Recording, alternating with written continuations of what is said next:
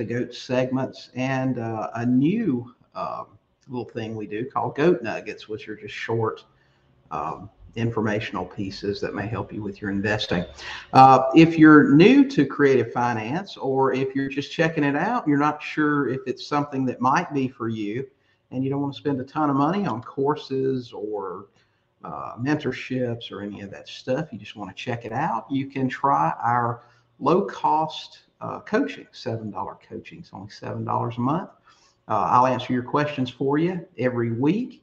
And we have a lot of other investors there who are doing deals and can be very helpful. So check that out. You can go to $7coaching.com. If you are already in creative finance and really want to get into it heavily, you can check out our premium coaching group, Sub 2 Max. In fact, we're coming to you from Apollo Beach, Florida right now. We're down here in Florida getting ready for our next live 3-day mastermind that we do with our Sub 2 Max students. So if something like that appeals to you, check us out at Sub 2 Max.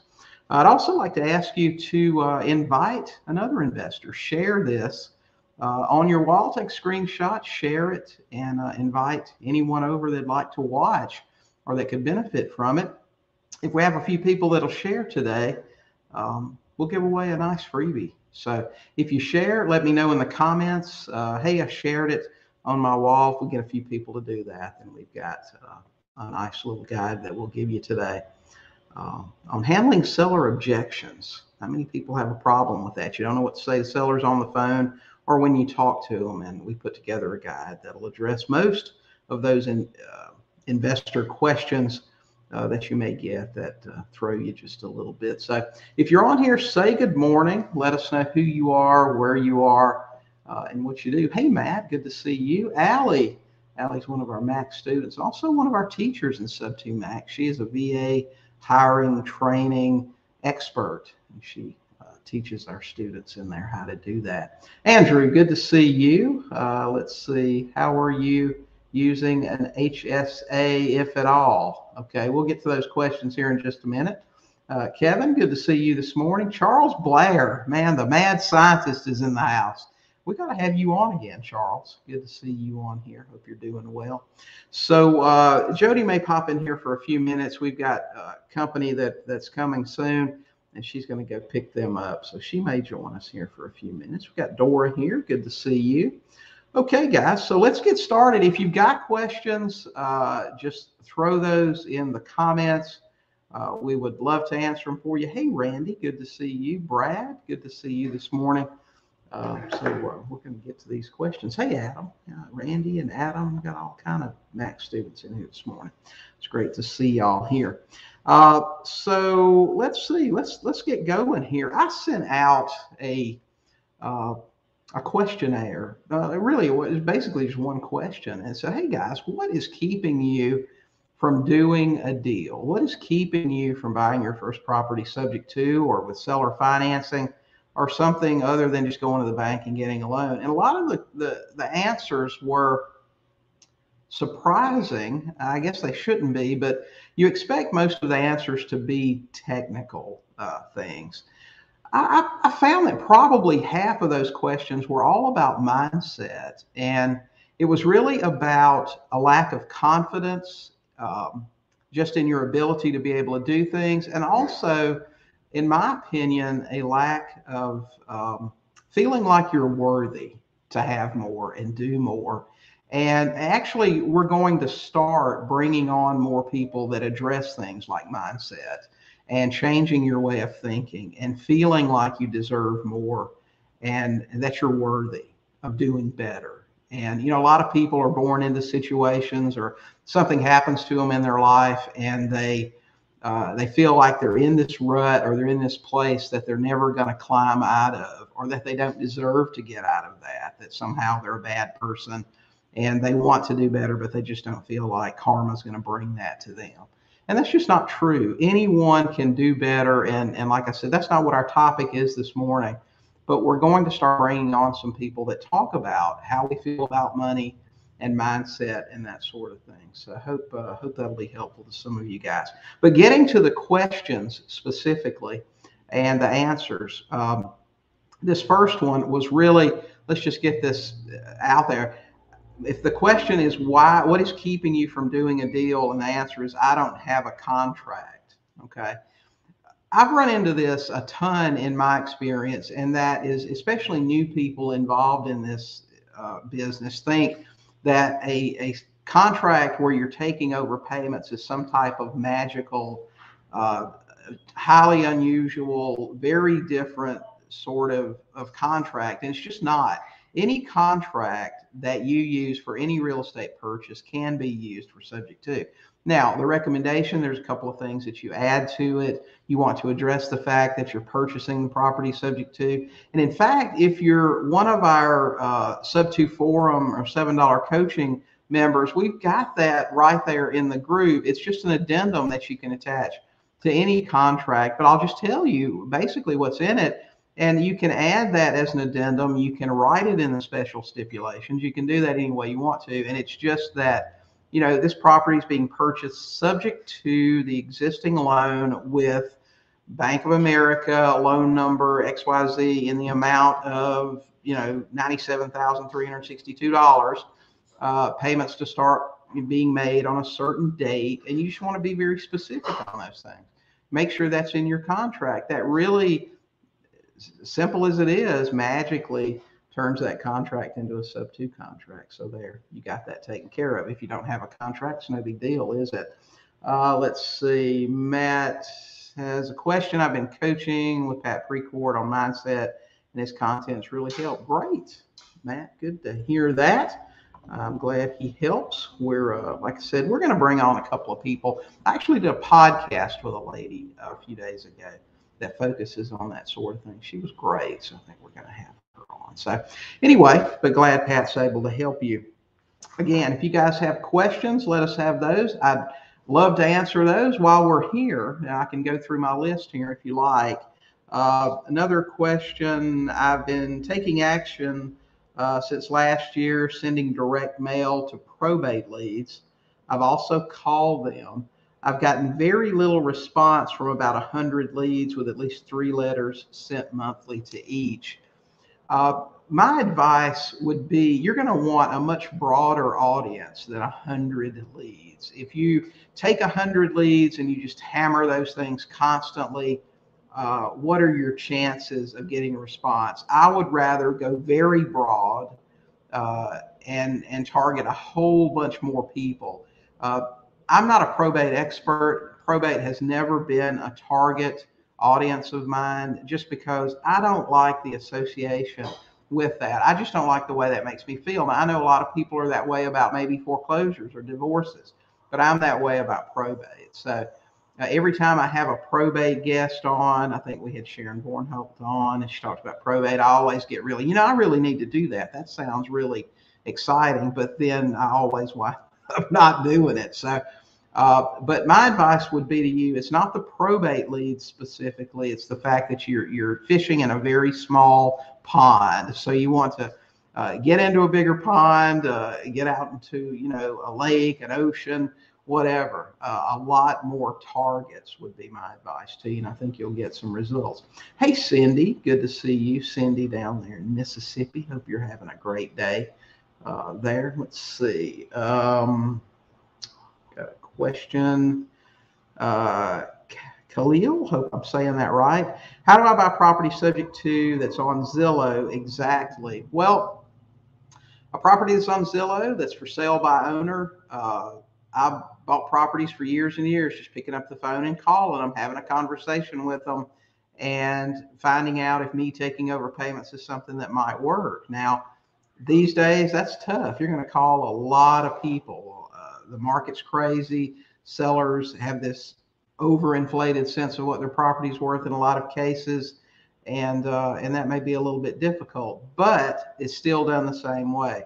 You're going to buy that property subject to the same way you would any other seller, whether they're in foreclosure or anything else. Have a conversation with them, find out if you making the payments until you can get a buyer will work. And then if they're local to you, you'll go out and meet with them and fill out some paperwork. And if they're remote from you, you'll send that through DocuSign or hire a mobile notary to go out there and get those things done. And the process is just the same. If you'll go to sub2deals.com, if you're talking about remote stuff, I've got an article over there, how to buy real estate remotely. And if my producer jumps on this morning, she might be able to find that and put a link in here. But if not, all you have to do is a search over there. And that'll take you step by step through remote. I've completely lost my train of thought. My producer's here talking to me. So, hey, Phil, good to see you. Hope that helps on how to do those on Zillow. It's really just, it all starts with a conversation. It doesn't matter the seller. So, good to see you. Joaquin, good to see you here. Hey, let's see. We've got Mark on here. Good morning. Have to listen to the replay. Yep, just pick up the phone and call. I mean, it really is that simple, isn't it, Mark? A conversation. You know, one of my coaches in something that a lady that coaches me, it's a completely different topic, but something she says is so true in business in general. She says the fastest path to cash is a conversation, and that certainly applies here as well. Let's see, Matt, what's your advice on getting our first sub-2 deal and wrapping it? How quickly do you think we can do it? And how would you do it? Well, first of all, Matt, I would not use a wrap. And I know in some states, if you're going to do business, that's the preferred method. And they have a lot of legislation that makes it painful to not do it that way. So if you're in Texas, that could be a problem for you. We sell on contract for deed. If you're talking about buying subject to and selling with seller financing in general, in this market, you can sell a house very quickly.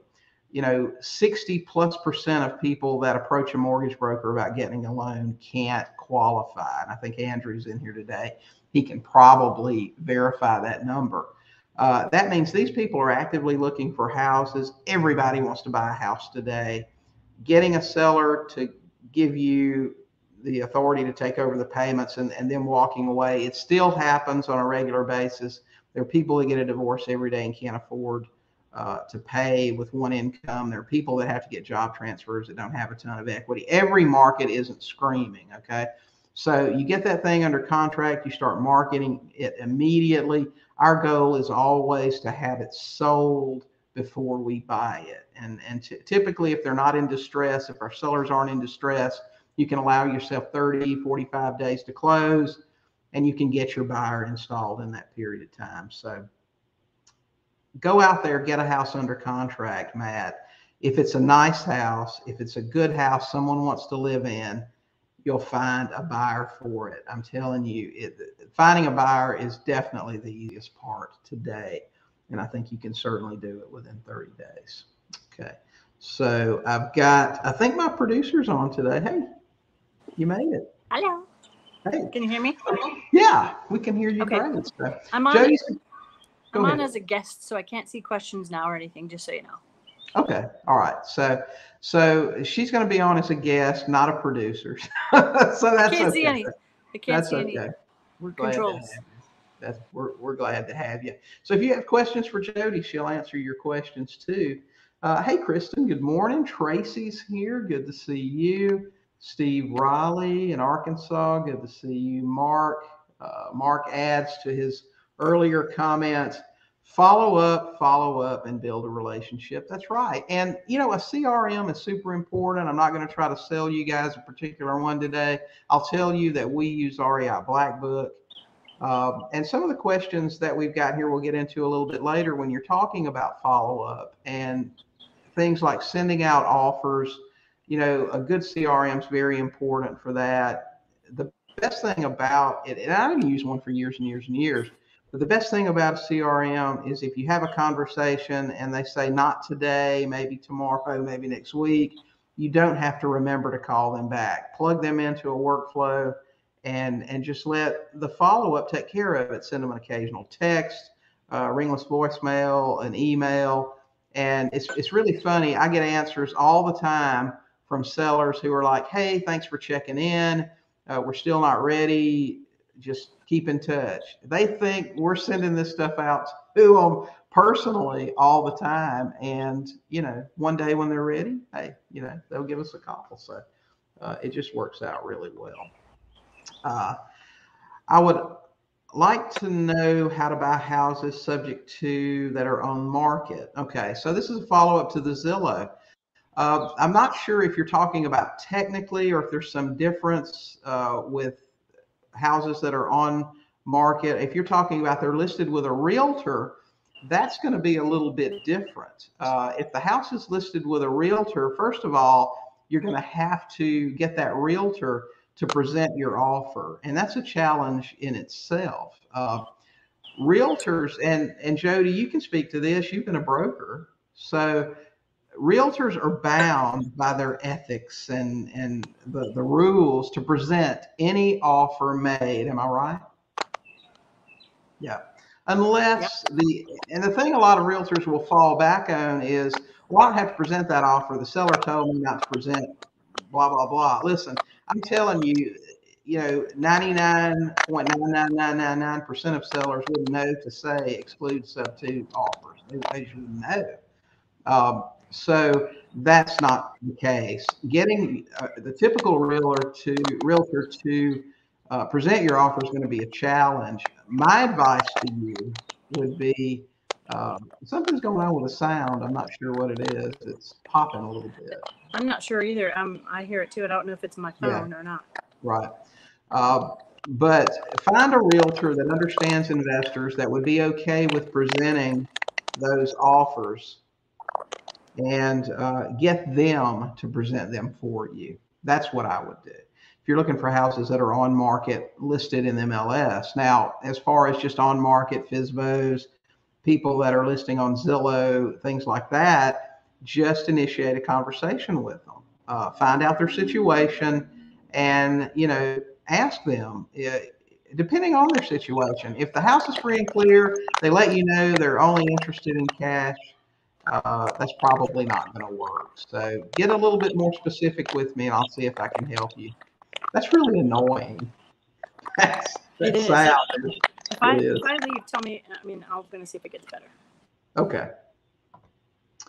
All right, Kristen, how do you do sub two and seller financing hybrid deal? I have a seller who still has a little bit in mortgage and would like to possibly do sub two and seller financing. Well, that really depends. It depends on what the seller needs. We've bought houses from people before that insisted on they had equity. They had 10 or 20,000 or whatever in equity, and I don't hear anything right now because you're not in here. I know, it was my fault then. Okay. All right. So, and we would just write it up. It depends on their motivation level. It depends on what they need. For example, we would take over the payments on the existing financing and they wouldn't get anything until our buyer refinanced. Okay. So that's a possibility. If you have room as far as cash flow, you can arrange with them to pay them interest only payments and you pay those alongside the mortgage payment. So you make their mortgage payment every month, and let's say they have 20 or 30,000 in equity, you pay them 2% or 3% interest only payments every month until your buyer refinances. If there's enough cash flow to allow for it, you can get them to amortize their equity over a certain period of time, and you can make amortized payments to them. So you can structure it a lot of different ways. It just really depends on how much room you have to do that, how flexible the seller is.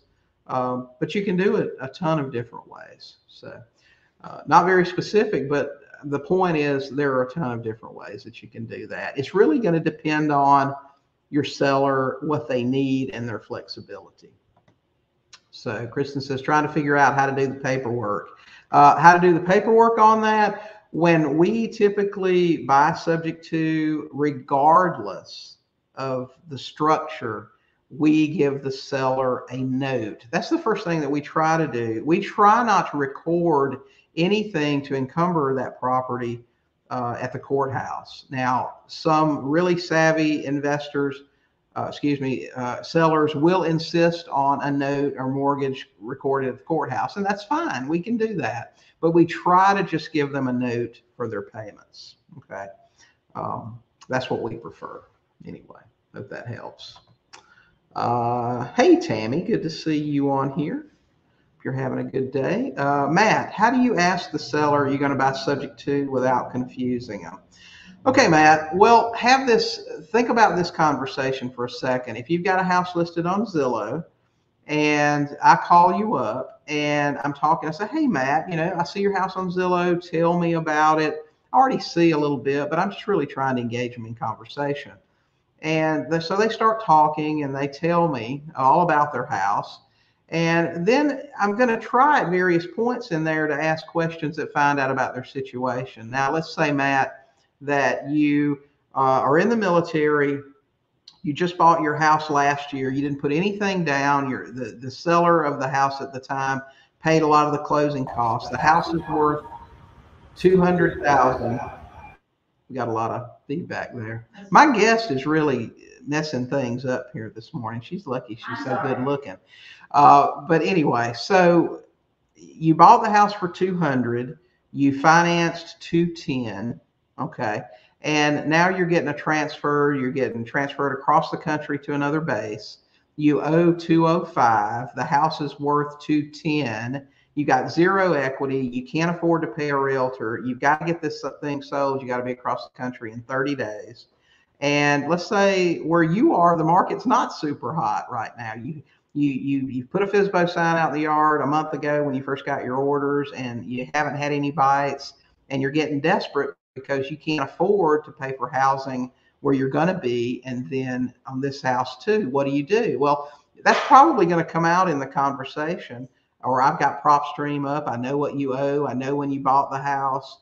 I know the situation. I'm going to pitch this to you, and I'm going to say, hey, Matt, you owe too much on the house for me to make you a cash offer. That would have to be somewhere in the 130, 140 range. And I know you can't take that. But if I have a way where I can pay full price for your house, I can pay what you owe, you can get down the road. Would you like to hear about that? What are you going to say? Well, yeah, I need to sell my house. And I said, what if I could make the payments for you until I can get a buyer in that can get new financing? Do you think that might be something that would work for you? And you might say, no, it won't. I don't want to rent my house. And then I have to explain, no, we're not going to rent it. We're actually going to buy it. But we're just going to continue to make payments on your loan that's already in place. We can buy it very quickly. There won't be any cost involved. Normally, a seller pays some closing costs and some other stuff. But if we do it this way, you won't have to pay anything. And we're just going to make those payments until our buyer can get new financing. Is that something that might interest you? Well, maybe. Okay, so you continue the conversation. That's how we introduce subject to 99% of the sellers. The only time we'll ever really talk about the technique might be if we're talking to another investor who understands that stuff, but that's pretty rare. So I hope that makes sense. That's how we introduce it, and we just keep it very simple. So anyway, if you have any other questions on that, let me know. Joaquin, if a seller wants to do the owner financing deal, do I fill out the standard purchase agreement? Absolutely. Joaquin, every real estate purchase starts with a purchase agreement. You absolutely need that each and every time. The purchase agreement just spells out the person that's buying, the person that's selling, the terms of the arrangement, where it'll close, the closing date. It just nails down all the details. But you definitely want to start with that standard purchase agreement for sure. And our purchase agreements have it built in because remember, anytime something's built into a contract, it's more normal, okay, than if you have to write it in. So make sure your contract has a provision in there for seller financing where you can just fill in the blanks, okay? So even if it's a seller finance deal, if it's a subject to, if it's a cash deal, whatever, they all start with a purchase and sale agreement. Okay. I have a question. Yeah, what you got? Can you hear all this background noise, or is it too noisy? No, that's fine. Okay. Okay. Sorry, I know I'm a lot of trouble. Doesn't bother me. Oh, well, you're worth it. You're so worth it, though. Corey, I have a question on selling a note. If you happen to have any insight, does it affect the note value selling on a contract for deed? Yes, it does. I've had this conversation with Chris 70. We're going to have him back on here talking about actually were talking about, I was on his podcast a few days ago, and we were talking about having him back on to talk about how to create the most valuable note. And if you are selling on a contract for deed, it does devalue as opposed to a regular note and mortgage. It does. How much depends on some other stuff, and there are a lot of variables there. It depends on what the note buyer's looking for and some other stuff, the seasoning of the contract for deed, the length of the term, and all the standard stuff that would apply to other financing, but it does devalue it. So, but I'm not looking to sell any, so it doesn't bother me. Okay. I'm still confused on the documents process on acquisitions and dispo side. Matt, I'm telling you, you know, you're on here all the time. You follow us. It's great. We'll help you any way we can. I'm telling you, and I don't know, you may have someone that's teaching you. You may have bought a bunch of courses and not had it explained to you thoroughly before. But there's a specific process involved in that. I actually think we've got a YouTube video that has the process and the paperwork and lists those out. I think we have that on YouTube. But a really good course that will lay it out for you step by step and give you the documents and tell you how to use them. That's important. Or some real coaching on that, or a mentor that can step you through the process. And it's hard to put all those pieces together from YouTube and all these little odds and ends. It's hard to piece them together. It is. We try to teach as much as we can on YouTube. I actually heard a teacher in the space say the other day that YouTube's only for entertainment. We try to teach as much as we can on there, but there's a limit without the back and forth. But I'll tell you this, and we got some people on here that'll jump in and maybe confirm this. I know we've got a bunch of people here that have it. We have laid out step by step in the Sub 2 guidebook what forms you need and the order and the process that things get done. If you want to take a look at that, if that's something that interests you, I guarantee you that course lays it out for you. I know one I did. I bought it long before I knew you. Not long before, a little before I knew you. Right. But one of our other students, what did she call it? The Sub 2 Bible or something like that. She said her husband called it her purse because she carried it with her everywhere. Oh yeah, she put she attached straps to it or something. Pretty much. Jessica. Yeah. Jessica, I don't know. I don't think she's on here today, but Jessica said, yeah, she said that. And listen, I mean, it's easy to follow. It's easy to understand. I actually wrote it. A ghostwriter didn't write it. So you've talked to me a bunch, Matt. I keep things pretty simple because I'm not real. Well, and if you're in the group at all, you see how he writes. It's very plain and clear and well explained. So I'm not here to sell you on that course this morning. I'm just telling you, if you're confused about the process, you need something that's going to clear that. But it's good. It's just good. So. And it will. Okay. Okay, sounds great. All right, then. If we got any other questions, you guys just let us have those in here. We're going to work down our list of some of the questions that we got this past Elsewhere. Survey. Again, following up with the questions about what's keeping you from doing a deal, this response was time. I don't have the time to even look at the software I've purchased for finding deals. Time is not on my side. I work a W-2 job, and real estate investing hasn't been working well together with my job.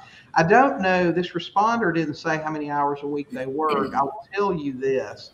When I got started, I was a director of operations for the entire state of Georgia for a fast food restaurant chain. I covered the entire state of Georgia, and I worked 60, 70 hours each and every week. I drove hundreds of miles every week and then worked in the units there.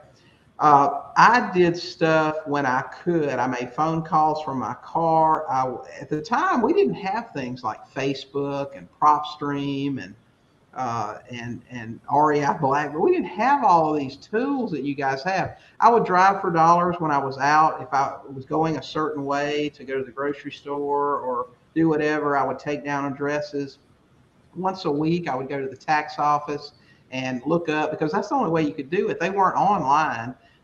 You would have to look up the owners and their new addresses and then send out postcards or make phone calls. I still got things done. I'll tell you, if you want to be an investor, you can do it in a few hours a week. There are so many tools available to you to learn. And not only that, you talk about subscriptions to things, and I sent out an email about this a few months ago. The most expensive subscription that any of you have is Netflix. Okay.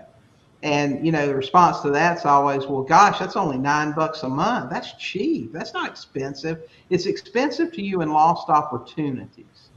Because when you decide, I got home from work, I'm tired, I want to sit in front of the TV for 4 hours tonight and binge watch the latest #1. Netflix will even tell you, right? This is #1 in the country this week. Watch this program. When you spend those 4 hours doing that, instead of learning something about your market, pulling up a list of leads, skip tracing those so you can send out cards or make phone calls or get on the phone and talk to a seller, that's costing you money. Okay? Well, our VA this morning just talked about how what he does in his spare time is he watches tutorial videos. He doesn't watch TV or movies. He watches tutorial videos so he can learn his skills better. And that was bad English, but you know what I mean. Right. That's right. I mean, so and this guy, I mean, he's young. Well, and he's a little older than we thought. I think he's in his late 20s. He's in Nigeria, super ambitious, has a job, wants to work himself out of his job. He put a gig up on Fiverr. We hired him. He's done fantastic. He's got another client now. He said, when I'm working 60 hours a week, I'm quitting my job. 60 hours a week this guy wants to work. What are you willing to do? What are you willing to sacrifice to have a better life? And, I'm telling you, for years, I didn't watch television, okay, at all. I was too into learning the things that I had to do. Most of you guys know my story. I worked that kind of job. I bought a Carlton Sheets course, and 12 months later, I quit my job. Okay, that'll be 23 years ago this August. Been buying houses for 23 years. That's not 50 years like some people have been doing, but it's not 2 or 3 either like some people out there have done. They bought houses for a few years and now they're the expert on everything. I'm telling you, it's worth, if you will live for just a little while like others won't, you can live for the rest of your life like others can't. That's just a fact. That Netflix subscription that you've got is costing you a lot of money and a lot of opportunities. So don't give me the I don't have time excuse. I'm not buying it. I had no time when I got started, no time at all. Cindy said, we bought a house sub-2, financed it to a homeowner on a contract for deed. We sold several notes and our buyers weren't interested in the contract for deed. To be fair, we didn't market the contract for deed separately. We got our attorney to negotiate a discount on the underlying mortgage, and we are paying it off and then moving the buyer into a note and deed of trust that we will sell. Okay. So, Cindy, just confirming contract for deeds have less value. Chris 70, if you guys have listened to my podcast, well, you haven't listened to my podcast with him on our show, but we just put out on his show, Good Deeds Note Investing. Go check that out. If you're going to seller finance, it was funny, he and I talked about this the other day. I said, I didn't realize for years, I'm really in the note business. That's what I do. I buy houses, I sell them with seller financing. I'm a note guy, okay? I didn't even realize it until just the last few years. That's what we do. So anyway, contract for deeds, yes, they're worth less, but I still like them. And if your intent is to keep them, it's not a problem for me, so I like it. Okay, Matt, I've never thought about how much TV takes up time. Yeah, okay. And I'm not saying give up family time. We're talking about mindless, thoughtless things that we do that we could easily give up. Sitting in front of the TV is the biggest time waster ever, isn't it, Jody? Yeah. Jody likes her Netflix from time to time. I like a little. I'm not crazy. That's right. I know.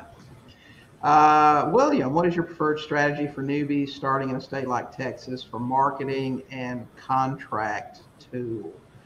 Marketing, that's the same. And if you'll go to Facebook, is it StreamYard.com/Facebook, I think, then we'll know who you are. We can call you by name. So anybody on here that hasn't done that, make sure you do. Marketing is all the same. And for the contract, my recommendation to you, have your own contract that you can use. And if you run into any issues with that, then just use the regular Board of Realtors contract. If you can use that, I think a lot of students say they use, I think it's a TREC contract, what they call it, just a standard Board of Realtors. Now, some states have a problem with that. They don't want you using their contract, and that's okay. But have your own. If it's a problem, use the local, whatever everybody's used to seeing and they're okay with. It really doesn't matter your contract. As far as marketing's the same pretty much everywhere. You've got some people that bash on old school marketing. I love it. That's what we do. We put out bandit signs in Apollo Beach the other day. Okay. That's just what we do. We like direct mail. We like bandit signs. We like posting in groups, wholesalers. They're an excellent source of leads. Mortgage brokers, real estate agents. Network with everyone. Let everyone know what you do, no matter where you are, and you will generate leads. You just will. It's just a mathematical certainty. Let's see, Cindy, our intent was not to keep the deal. We wanted to sell it. We didn't want to hurt our seller. I got you. All right. Let's see what else. When you think you don't watch TV, you still put 3 hours in easily watching the news and a program here or there. Yeah, and I'll tell you, watching the news, I used to watch the news all the time. I watch the news. I listen to talk radio. I was trying to keep up with all of that stuff. And I stopped doing it about 3 years ago. I said, you know what? I have to spend a certain amount of time on Facebook every day with students and other things. And if anything really big happens that's going to impact me, somebody's going to mention it on Facebook and I'll know about it. And I'm a much happier person not spending all that time in the news and everything else because I don't know. Hey, Ashley, good to see you. Ashley Jackson. She's a hella investor out in Houston, Texas. Investor, rehabber. And it's good to see you. Okay, hope you're doing well. Carlos, it never fails. I was early for Goat Talk, had no signal where I was earlier. Hey, we record this stuff and we don't delete it. So you can watch it later. It's good to see you on here. Carlos is one of our Sub-2 Max students. Let's see. Yes, you will see it somewhere. Not sure what that is, but appreciate the comment. The news, that is. That's true. Because everybody's going to be talking about it. I mean, one actor can slap another one at the Oscars or whatever. I don't watch those programs, and that's all I saw for 2 weeks. So you'll definitely hear about it. Ashley, you and Jody are my faves. Hey, I appreciate that. I appreciate the heck out of that. So you're our fave too, man. You're part of the family, part of the investor family. Glad to see you on here today. Cindy, thank y'all for taking the time to answer our questions. Well, we're just as happy as we can be to do it.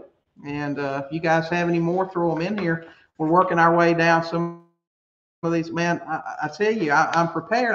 You guys think I get these things all day, every day. People send me questions, and that's why we started doing the Ask the Goat. There's that way a lot of other people can benefit from some of this stuff too. So. Glad to help you guys. You didn't miss any of the Oscars drama. Yeah, I know what you mean. There's enough drama out there. You don't need any more of that stuff. Let's see. What's our next one? I'm overwhelmed with where to start. Okay.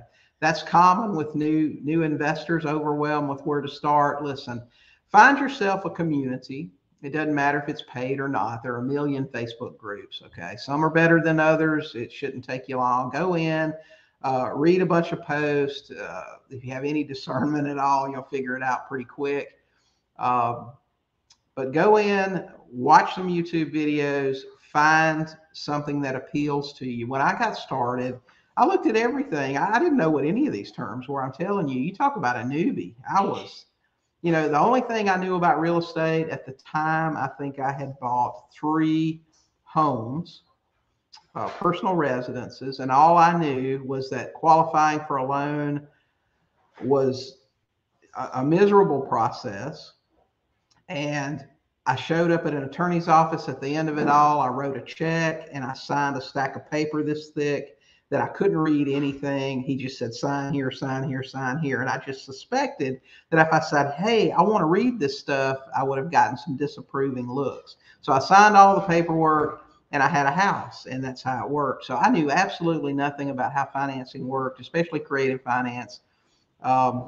But I just, I took that course and I got started. And I'll tell you my advice to you today: learn a little bit about everything. Learn what's wholesaling. How does that work? You're going to learn that wholesaling is transactional. You get a payday, and then you got to be working on the next one. Okay. But I knew I wanted to replace my job. I wanted cash flow, but I didn't want to be a landlord. I didn't want people calling me day and night if something went wrong, the air conditioner broke, something like that. So what can I do? So I quickly settled on that I wanted to do something like owner financing, where you just create the paper, you get the down payment, you get the cash flow, and that's what we settled on. To start with, learn what you think it is you want to do, and then just start having conversations with sellers. Just get on the phone with them, talk to them about their house, go look at some houses. You'll feel like later maybe it was a waste of time, but it's really not when you're getting started. Get a feel for the area that you're going to be working in, know values, meet some people, go to an investor club. You don't have to shoot out of the gate and buy a house. Learn, get the lay of the land, see what's going on, meet some people, talk to a bunch of people, and then get a focus on what it is that you might want to do. Invest in a real estate course. I would recommend for anybody to do that. It doesn't have to be mine. There's a million of them. Ashley Jackson's in here somewhere. She just released one on subject to. Check her out. She might be more to your personality style than I am. Okay. And that's all right. Learn from somebody that does the business, and then have those conversations with sellers. And I'm telling you, when I first learned about Sub2, I'll tell you how it went. When I first learned about it, I thought, I'm going to really try this. And so I got a call off a bandit sign. A guy, he said the magic words, I just want to get rid of it. I turned around. I took the next exit and got back on the interstate and drove straight to his house. And here's a tip for you: have a buyer's briefcase. Because when somebody calls you, you don't have to go get any paperwork or do anything. I had a buyer's briefcase. I had, at the time, I was carrying promissory notes, contracts to buy, contracts to buy with lease option, rental applications, just a whole bunch of different things. Anything you might need. If somebody approached me, if I was at a house we had bought and they said, man, I really want to buy this house, you know what, I can go out to the truck, pull out a sales agreement for this pro seller, because they're different. Pro seller contracts, pro buyer contracts. Have all of that stuff with you all the time. I drove out to his house, got it. Man, I'm getting a divorce. I can't make the payments on the house. They're current now, but I can't keep making them. We wrote up a contract right then, bought his house, made $28,000 off the first step too, and didn't do it 100% right. Messed up the deed, did a bunch of stuff wrong. But anyway, it all worked out in the end. So if you're confused about where to start, just start on YouTube, start in Facebook groups, start talking to sellers. When you see what you're really interested in, invest in some education and take action. Every day, do something to get further along. Stop watching Netflix so much. So I hope that helps. I don't know. That's just, these, this show, I'm just giving you my opinion. Everybody's got a different one. Okay. Let's see. Can't find that lead that's ready to walk with little cash and relief. That's what's keeping these people from buying their first house. My producer's leaving. Yeah. Okay. Be careful. Okay. So it's a process right now, guys, finding those leads that are willing to walk away.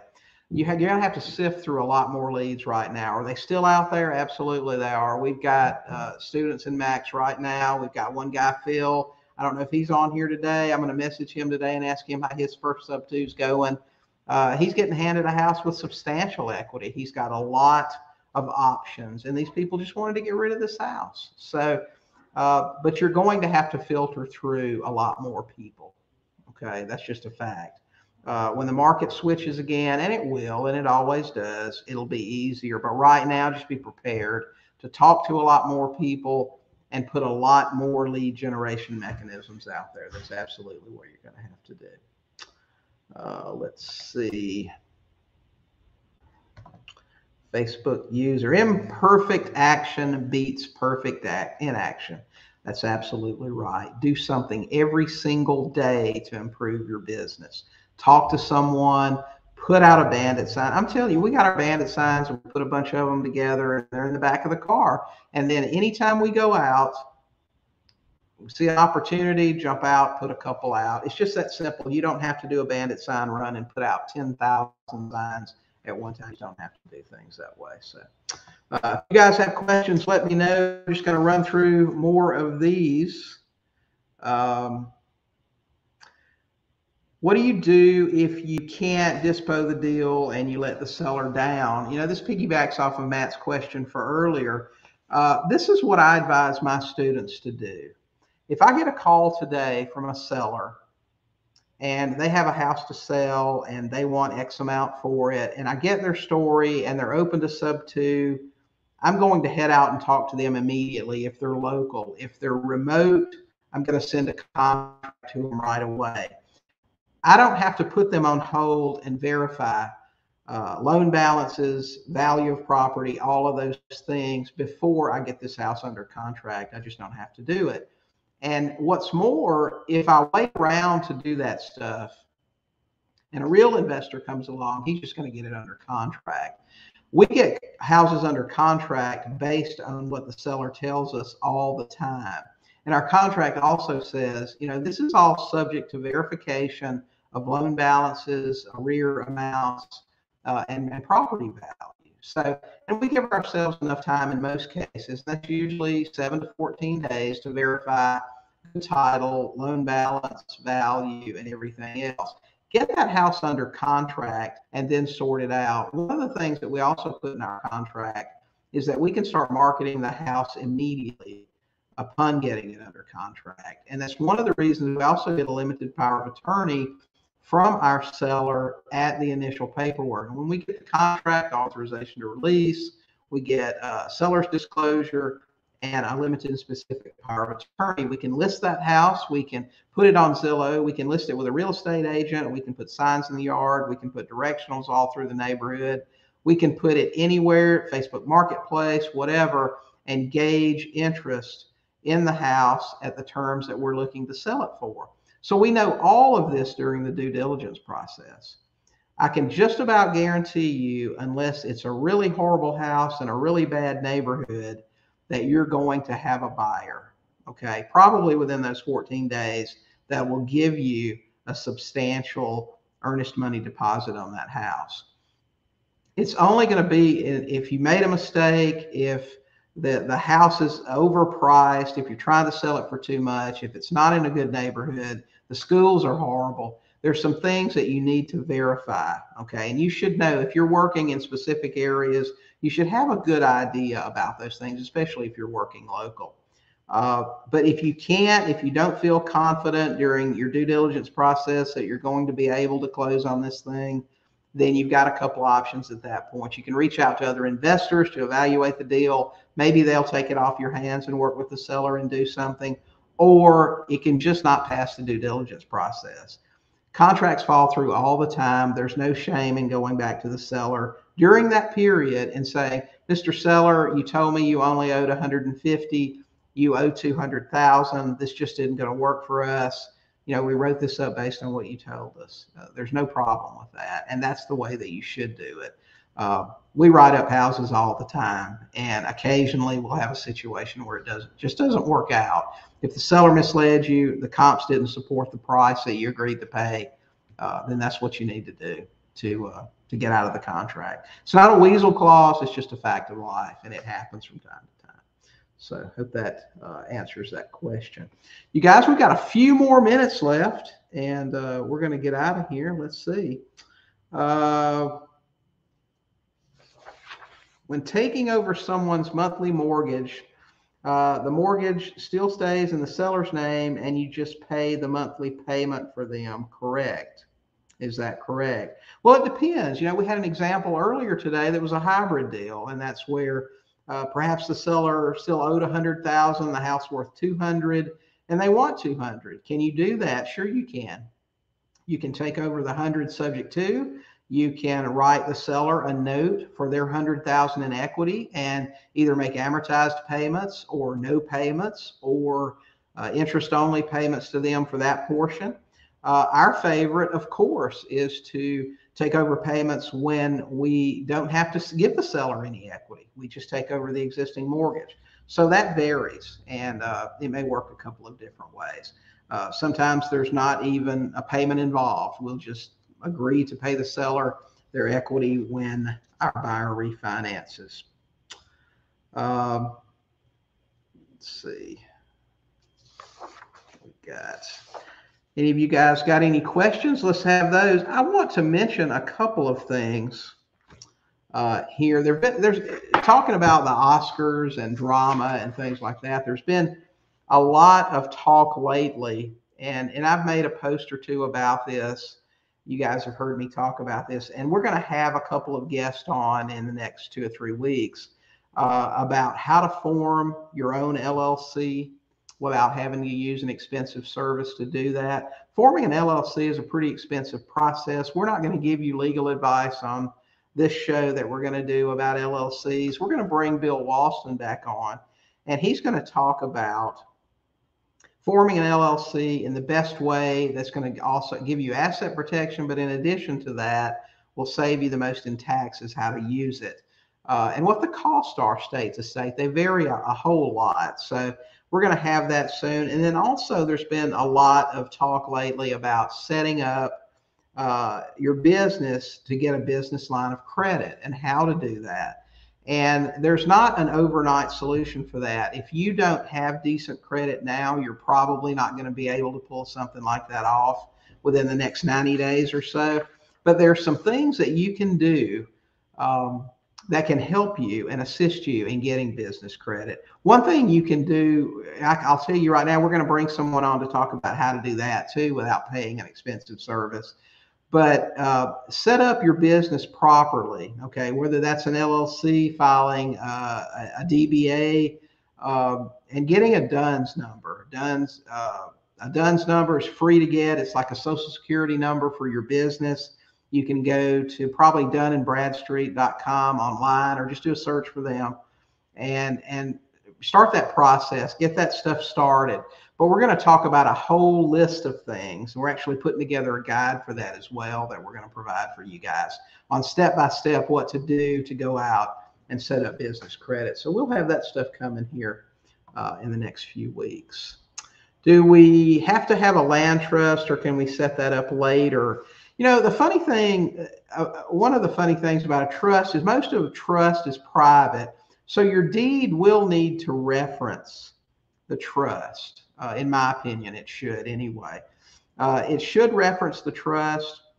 You can take title in your LLC subject to from your seller or you personally and then deed it to the trust later, but you lose that anonymity that is so important. Subject to and land trust are a perfect combination for total anonymity because let's say, Matt, that you go out and you buy a house with bank financing and you buy it in your own name, okay?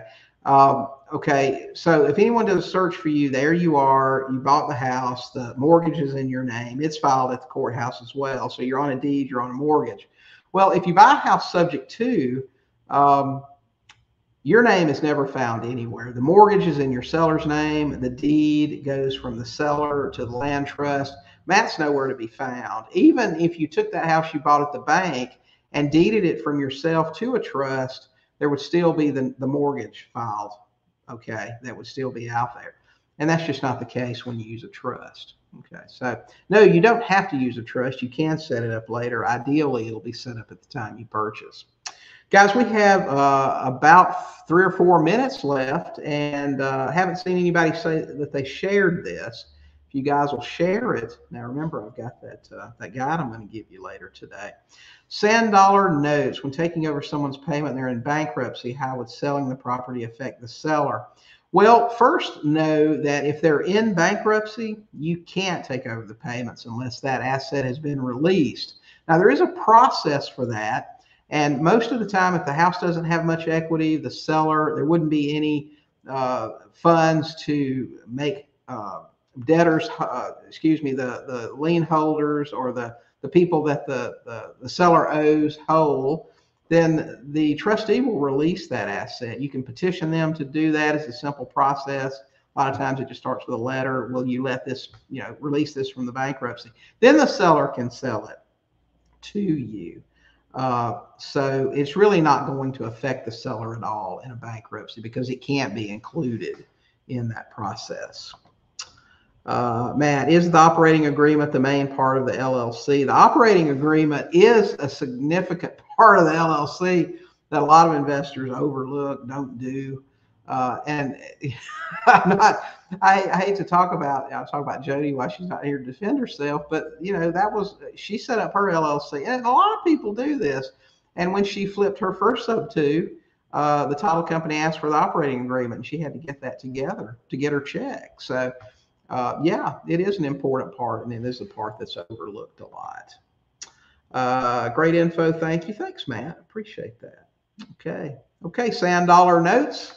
Appreciate having you on here today too. So anyway, we're going to bring some people on. We're going to bring Bill on to talk about how to set up an LLC properly, the steps involved in that, and the best way to do it. And then we're going to bring an expert. And I've actually talked to 2 or 3. Not sure if we're going to have a panel here or how we're going to do that, but we're going to bring someone to talk to you guys about how to get started setting up your business properly and applying for lines of credit and how to get that done. So anyway, we're going to show you how to do some of that stuff where you can save a substantial amount of money doing it. And you need to be doing this stuff anyway. You need to set up your business properly so that it's totally legit and you can do some of these things. So listen, appreciate all of you guys that showed up today, brought your questions. We're always glad to help you with that. Again, if you haven't subscribed to our YouTube channel, and we'll deliver more content to you guys. If you're interested in some very affordable coaching, man, that is the most affordable coaching on the planet. You'll be in a group. We have a lot of forms available in there, some videos. We do a live each and every week and answer questions just like this. So we'll do that for you too. So guys, join us in there. Take a look, see what you think. And always share our live stream with another investor. And maybe somebody else can benefit for this too. I didn't see anybody say that they shared today. Maybe somebody did here at the end. I'm not sure. But we're going to give you something today anyway. I think we've got something here on seller objections. So we're going to give you this. It's our handling seller objections guide, and you can go to sub2deals.com/seller objections and pick that up. So hope you guys have a fantastic week. We'll see you next week. We're going to have Bill Walston on here talking about LLCs. Get out there and talk to some sellers, buy some houses. We'll see you next Thursday.